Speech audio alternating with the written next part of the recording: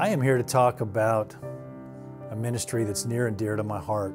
She is Safe. She is Safe prevents, rescues, and restores women and girls from sex slavery in far-reaching places around the world.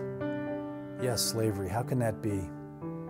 She is Safe is doing some heavy lifting, frontline work in some of the most dark, tragic scenarios. As a leader of a company that's focused on changing poverty in communities around the world, I know firsthand the effects that long-term systemic poverty has on people, communities, and the decisions they're forced to make.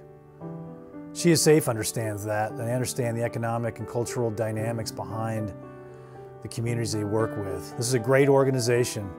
They know how to do this. They've been doing it a long time, 18 years. So today the ask is that as business leaders, as family leaders, let's use our influence, our resources. Let's accelerate the great work that's being done here, and let's restore hope in some of the most desperate situations around the world. God bless, and thanks to She is Safe for what they do.